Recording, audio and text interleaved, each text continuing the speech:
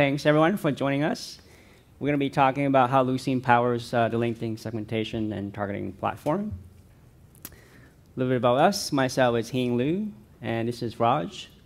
We're both software engineers at LinkedIn. Here's our agenda for today. Just a little bit about, we're going to talk a little bit about LinkedIn itself, and an overview of the segmentation and targeting platform. And then Raj will go into detail, much more detail about how we use Lucene in this platform.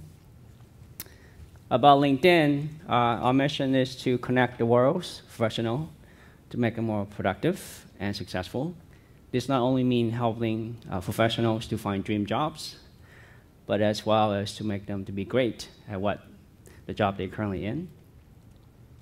Here's a vision, and our most important core value is our members first. Some interesting statistics. Even though it says we had 238 million, but we just passed a quarter of a billion members now. And 65% of our members are now outside the United States. And we actually have an office in Dublin. LinkedIn has been localized over 19 languages. Most of the major companies are using LinkedIn for finding the talents. We have over 30 million members that represent students and recent graduates. So they represent like the fastest growing demographic on LinkedIn. And recently, there's an announcement today that we just passed 1 million members in Irish members. So that's 1 out of 5 Irish that now have a LinkedIn account. Just curious, how many people don't have a LinkedIn account? 1. OK. So we are headquartered in Mountain View, California, in the United States, and we have offices all over the world. Right now, we have about 4,200 employees located around the world. How many people know how does LinkedIn make money? None. OK. So let's talk about that a little bit. We make money from 3 different product lines. Talent solutions. That's what most companies or most enterprises use to find the talents that they need. That makes up the bulk of the revenues, 56%. And then the second product is marketing solutions that will allow companies to advertise on LinkedIn.com. And the last product is called premium subscriptions that allows someone to pay a little bit of money to have access to all the advanced features on LinkedIn.com. So that's how we make money. So on to about the segmentation and targeting platform. So from the online marketing's perspective, there's always a need, right, to segment members into different buckets based on certain criteria, and then target those members with certain campaigns. That could be an email campaigns or ads targeting campaigns. And these campaigns are typically for either acquiring new paid customers, or to engage with existing customers, or to announce new product lines, or trainings, or important news. So in order to do segmentation, these segment criteria basically come from member attributes, right? Information about our members. And they can come from either their professional identities, where they're currently working at, where they went to school and such, as well as the connection data, their social data, right? Their connections, how many there are, who do they follow, and who they endorse, and kind of things like that. As well as the engagement on LinkedIn.com. What do they do when they go to LinkedIn? How many times they've been to LinkedIn.com and such. So these sets of attributes of our members that can be used to form segmentation. So let's go through a very simple use case. Let's say we're going to create campaigns. We're going to take basics member attributes from their professional identities. And then that's what we want to use for targeting criteria. So we add these members attributes into certain tables, and then we want to create a segment. Say we want all the members that are currently working in California, and their professional is engineers, right? So once we have that segment of members, then we can use that information to send out the email campaigns, or either target them on via advertisement and such. So from the business use case is like this. the business or the marketing team or business analytics teams would like to launch these new campaigns often, right? There could be multiple campaigns going on at the same time, in the same week, for that matter. And they would like to specify these targeting criteria using arbitrary sets of attributes. Could be 5, could be 10, could be 3. And they can create new attributes all the time. So that means that these attributes or information about LinkedIn members have to be materialized or computed and stored in a certain place. And we usually store those on either Hadoop or Teradata systems. So based on those business requirements, what we came up with is something called Segmentation and Targeting Platform. That has two components. One is the attribute computation engine, and the other one is the attribute serving engine. So I'm going to go into a little bit more details about each one of these. The attribute computation engine is effectively a self-service application that will allow business folks in the marketing teams or business analytics teams to come in and express the computation logic in terms of how to compute these attributes. And the engine will take care of in terms of the complexity of when to execute those computation logic and how to execute them and where to store the result. And of course, the data for these member attributes reside in different locations or different systems, so this engine has to support that. After all the computations are done, then we have to consolidate that data set into a single data set to make it easy for anyone in the company to use or to further analyze that data set. And then, of course, we have to make that data set available on multiple systems for the business folks as well as data scientists to access to those data, either on Hadoop or on our Teradata system. So at a high level, the attribute computation engines effectively, it's a way to compute these attributes that come from different data sets. Some of them are small, some of them are large. So as you can imagine, there's all kinds of interesting challenges along with that. However, the final result of the engine, the computation engine, is to produce this, what I call LinkedIn member attribute table. Effectively, one record per members. And currently, we have about 440 attributes in this table. With this table, then that is the input into the attribute serving engine, which will allow business people to come in a self-service manner to easily create different various segments of our members via some UI drag and drops to define their targeting criteria effectively. And those are expressed via something called attribute predicate expression. And that's basically an expression that's a Boolean expression that is evaluated true or false based on comparing with the attribute value and the expected value. Once they can do that, they can do segments very, very simply. And from that, they can build lists and stuff like that. So the attribute serving engine effectively needs to support these operations to count how many members meet certain targeting criteria, how to filter out members that don't meet these criteria, as well as to provide a sum. This is where we put in, we assign each product has a lifetime values, so we assign a score to each of the LinkedIn members. So this will give us a sense in terms of how much money a particular campaign can bring to LinkedIn. And the last thing is it has to support complex nested expressions, right? So and it has to support via conjunctions and disjunctions. So effectively, the core problem that the engine has to serve is to support arbitrary, complex, nested predicate expressions against any of the 440 attributes. And these will come and go as well, so they're not really static. So that is basically the core problem that the engine has to solve. And we think that problem is effectively an information retrieval problem. So we use Lucene to help us with that, to solve that challenge. So with that engine, we're now able to answer these questions very, very simply. Who are the job seekers? Right? Who are LinkedIn talent solution prospects in Europe? Who are the North American recruiters that don't work for competitors? So each of these represent a segment, but we can also combine these segments into a more complex segment as well.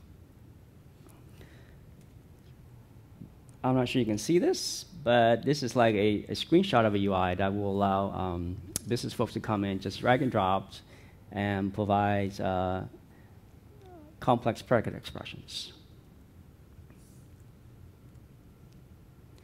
So now Raj is going to go into much more details about architectures and how we use Lucene. Thanks, Ian. So now that we got a basic idea about the segmentation platform, let's dig in a little deeper to understand how we use Lucene and how Lucene actually powers this segmentation and targeting platform.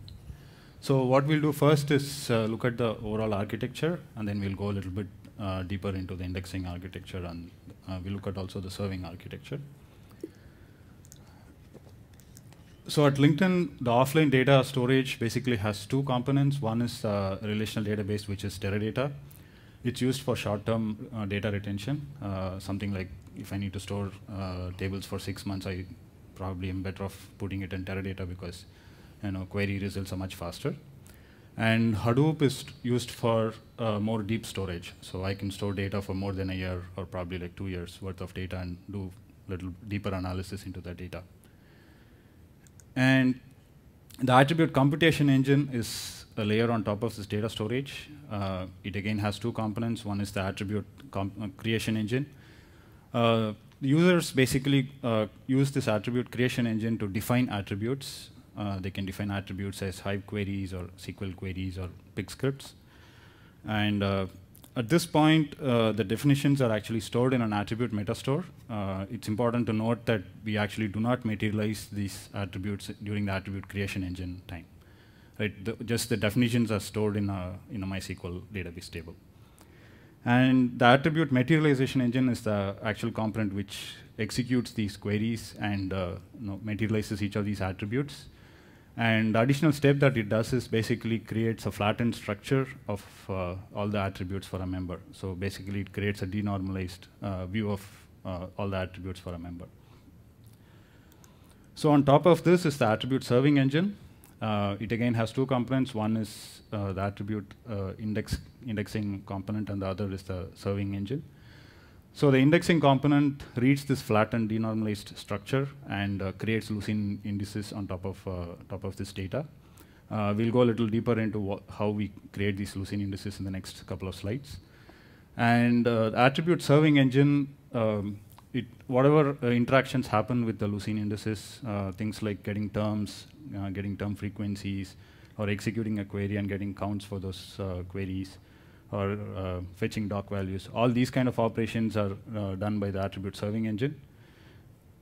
And all of this is exposed through RESTful APIs. So which means that any of these clients, like I could run a curl command against it, or I could open up a UI against it. So it's a universal access, right? So let's look at the indexing architecture in a little more depth. The flattened structure that is created by this attribute materialization engine is read by the Hadoop indexer MapReduce job. And it also reads the attribute definitions from the MySQL store. So the attribute definitions basically tell the MapReduce job how to create fields. So you could create fields as stored fields. You could just index them, decide not to store it. Or you could actually store the fields as, create the fields as doc values. So all this information comes from the MySQL attribute store. On the output of the indexer MapReduce, basically are individual shards, and the number of shards is equal to the number of reducers that we set in the MapReduce job. And we also have an additional step, which is the index merger, which basically is an offline job which runs outside the grid, the Hadoop grid, and merges all these index shards into a more manageable number of shards. The reason we did this is data at LinkedIn is pretty huge, and it's growing at an exponential rate. And what we wanted to do is create as many attributes as possible, as many index shards as possible, and later on combine them using an offline job. We found this to be more efficient than actually trying to create a huge index, which was like few GBs worth of, few hundred GBs worth of size. And then the merged shards basically are transferred to the web servers and served through the REST API. The actual code, the mapper is basically an identity mapper. It takes in the Avro record, outputs the Avro record, no change in the input and the output. And the reducer basically reads this Avro record, creates fields. It uses the attribute definitions that is read from the MySQL table. And it uses that information to create fields and then creates a document and adds all these fields. And then wraps it on top of a Lucene document wrapper.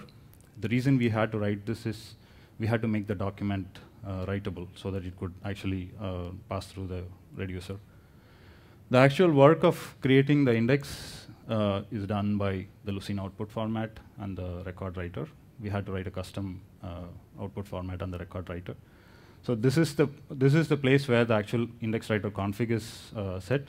It's initialized, and the document is extracted from the Lucene document wrapper, and we create these indexes in the local directories of each of these reducers. We optimize them and then copy it back into HDFS. So each reducer does this on its own data set. So each of them are mutually exclusive data sets, and each reducer creates its own Lucene index. Right. So let's look at the architecture of the serving side.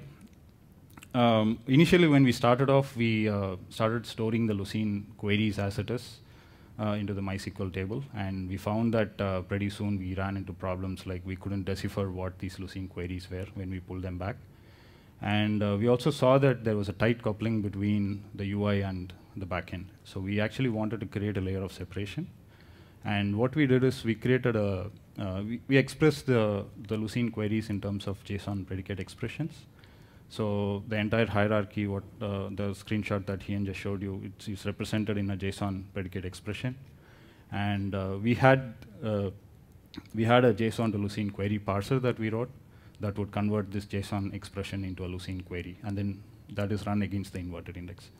The main advantage with this kind of separation is that later on, if we decide to move away from Lucene for some other solution, it's very easy for us to scale. All we have to do is basically write a query parser which would convert the JSON expression into the query, right? And let's next look at the load balance model. This is the current model that is in production. So the HTTP request comes in and it hits a load balancer, which is a very basic hardware load balancing system. It does a round robin and passes the request to the individual web server. And the web server, excuse me, sorry. And the web server runs these queries against the shards that are there in the shared drive. Right? So it's important to note here that each web server has a complete view of all the indices. So if there are like 20 partitions that you're running these queries against, each web server has the complete view of all these 20 reducers, 20 shards. So what we did is we basically opened multi-reader on top of all these partitions, and then expose an index searcher on top of this. Right? So there are several drawbacks with this model. We soon realized that the number of shards, when it hits a limit, the system performance goes down. And there's also a single point of failure here, which is the shared drive. If the shared drive goes down, the entire application is down. So what we did is, in addition to load balancing, we also wanted to do distribution and failover.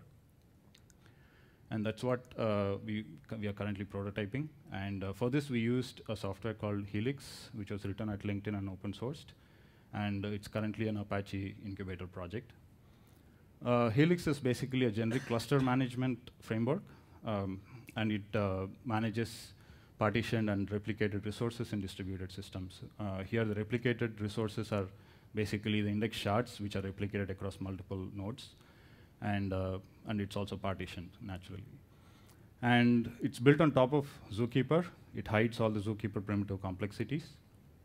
And it also provides distributed features like two-phase commit and leader election. So in case a node goes down, which is a leader, it automatically it elects a different leader, right? And if you want more information about Helix, you could go to helix.incubator.apache.org. So now this is how the model looks after we introduce Helix into the stack. The HTTP request comes in, and we still have the load balancer there. The reason is that at some point, if we want to distribute it across multiple Helix clusters, we could route these queries based on the QPS, right? Or maybe just a basic round robin. and it hits the Helix cluster. And what we did is basically wrote a component which does the scatter gather within the Helix cluster. So that interfaces with the Helix cluster to find out what nodes are which nodes are active, and then scatters these queries into each individual active nodes. And you can see that each web server now has only it's serving only one shard as compared to all the shards which initially it had to read. So this had a couple of advantages. The performance was exponentially better. And the other thing is, when there is a failover, let's say web server 3 went down, it could automatically switch over to the web server 2 to serve the index shard 3, right? So we've prototyped this, and we are already seeing a considerable increase in performance, especially with queries like is null and is not null, which we had to scan through all the documents first and basically filter out wherever the values were set and not set. So next, let's look at doc values. We actually wanted to dedicate a section to doc values because one of the use cases required us to fetch values as a post-process, and doc values has actually worked out pretty well for us, and it's made the application very lightweight, and at the same time increasing efficiency of the post-process. So the use cases, once the segments are built, the users basically want to forecast. That is, they want to understand what is the total worth of the campaign that they're running, what is the revenue, the projected revenue that the campaign would fetch. And campaigns can run various revenue models, which means that there is no definite set of, there is no single revenue model that we could use to generalize these projections. And this involved adding per member propensity scores and dollar amounts. So the propensity scores are user generated. It's not generated by the system itself. It's generated by the user, and it's per member. So we had to actually store actual value against each of these members. So why didn't we take the traditional approach and put it in a stored field? Stored fields actually have a level of indirection per document, which means that for every document, it has to do a 2-disk seek operation. And when you're actually iterating through millions of documents, this cost adds up pretty quickly.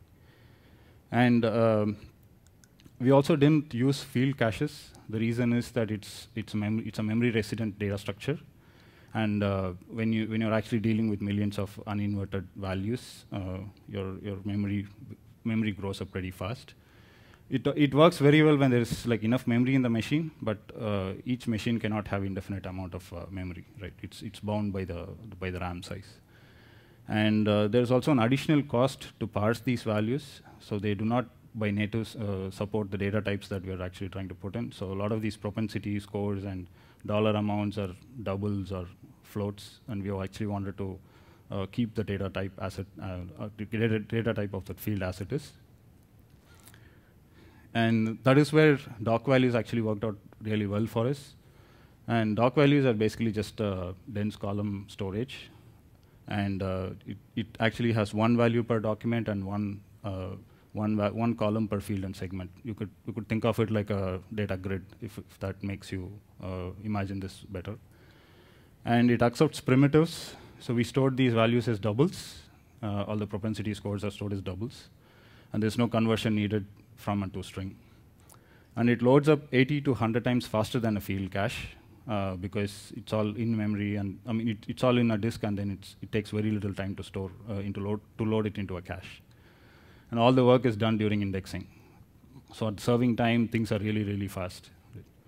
And doc value fields also can be indexed and stored, which adds to the flexibility of our indexing. Right? So this is in production, and it's worked out really well for us. The application has become very lightweight, and queries are we get answers to queries much faster than stored fields or field caches. So we also wanted to share some of the lessons learned. First, looking at the indexing side, we try to reuse as many. We just try to reuse one index writer per reducer. So it depends on number of reducers you have. For each shard that we create, we try to reuse the index writer and field and document instances. The reason is that it saves you a considerable amount of GC cost, and it also increases your indexing efficiency. And the other use case is that we wanted to create as many partitions as possible, like I explained little while ago. And we also wanted to take this offline and merge it into a more manageable number of shards. One of the reasons is that some of the machines where the Hadoop task is running, they're not very robust. They do not have more than like a GB of RAM. So what we wanted to do is basically create as many small partitions as possible, optimize them, download them into a different machine, and then merge them using these Lucene APIs. It's actually worked out pretty well, even though it sounds like it might be a little inefficient process. It's actually worked out pretty well for us. And we actually rebuilt the entire index. The reason being, all the attributes are managed by the user. So user decides what attributes to add, what attributes to modify and delete. When that's the case, it's very hard to enforce a high watermark, and it's almost impossible for us to decide what changed and what did not change. So what we had to do is basically take the entire data set and bootstrap it each time we had to refresh the data. And partial updates was considered, but then it had several disadvantages that in Lucene we had to basically get the document out, delete the fields that we didn't want, and modify certain fields in the sense like we had to delete the field, add a new field with a new value, and then index it back into the index. This actually was a little troublesome because we had several fields which were one-to-many, which had a one-to-many relationship. So we actually didn't know which value to get out of this one-to-many and go replace them. So some of these considerations basically made us very wary of the partial updates. Even efficiency-wise, we didn't see a great performance gain by just by modifying these values within the index. And always analyze the index. For us, we actually gained a lot by actually looking at the indexes, and we saw that a lot of these fields are stored, whereas we were not actually retrieving these values as a post process. So what we did is we just indexed them, we did not store them. And the same with term frequencies and term positions. And some of these norms also. We omitted certain norms. We saw that the index size decreased considerably. On the serving side, reuse a single instance of index searcher. It again saves GC cost, and in addition to that, Lucene natively caches a lot of these queries. And each time you open an index searcher, it basically, you don't want to incur the cost of caching this again and again. Right? And limit the use of stored fields and term vectors. It makes your queries run faster just because the index size is smaller. And always plan for load balancing and failover. This we talked about just a while back. And cache term frequencies. This is an interesting use case for us. Some of the fields where the cardinality of the values is pretty huge. Let's say example is groups. So LinkedIn groups could run into a few millions. So when you had to actually fetch these values and fetch the term frequencies along with it, we didn't want to run it at real time against the index. The latency is increased as the cardinality of these values increased. So what we did is we actually stored these terms and term frequencies in an external data structure, in-memory data structure, and served requests to get terms and term frequencies against that. And always use different machines for serving and indexing. In our case, it's a MapReduce job which creates these indices, so we were actually better off. But if you're actually planning to serve and index in the same machine, indexing is pretty CPU bound, and it's also IO bound. So you don't want to slow down your serving because it's doing something in the indexing side.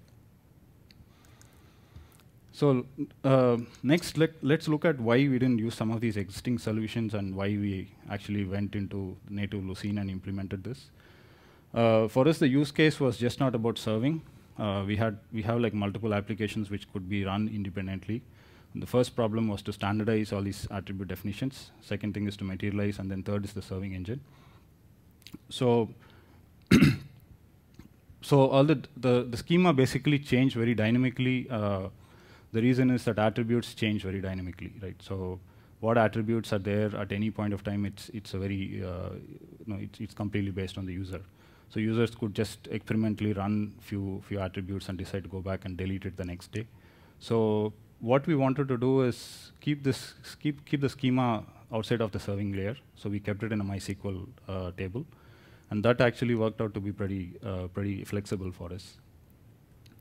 And since these indexes are also bootstrapped in Hadoop, we didn't, even though it was not impossible, we found it pretty hard to transfer these indices into a Solr or Elasticsearch cluster and make it work. So having said all this, we haven't ruled out Solr or Elasticsearch. In fact, we are going into the next phase where we are seeing that the data is exploding exponentially.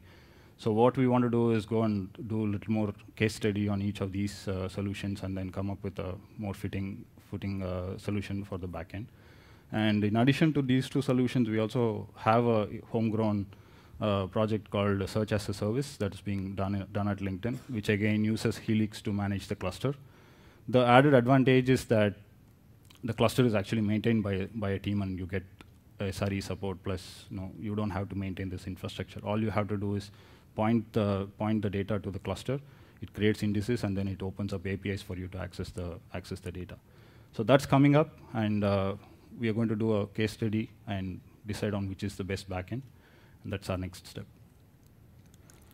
Yeah, with that, that's the last slide we have, and we wanted to thank you all on behalf of LinkedIn for coming to this talk, and hope we were able to portray some use cases and the solutions that we had, and hope you guys had some takeaway from all this.